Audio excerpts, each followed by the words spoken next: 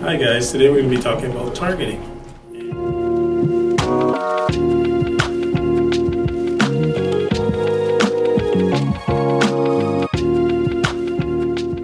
In targeting, the use of the food lure during the obedience process.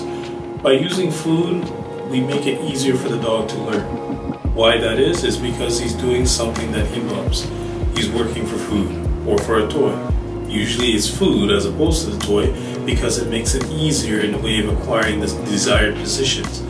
With the food, with the toy, usually what happens is we get a lot more in the way of excitement, anxiousness, energy from the dog.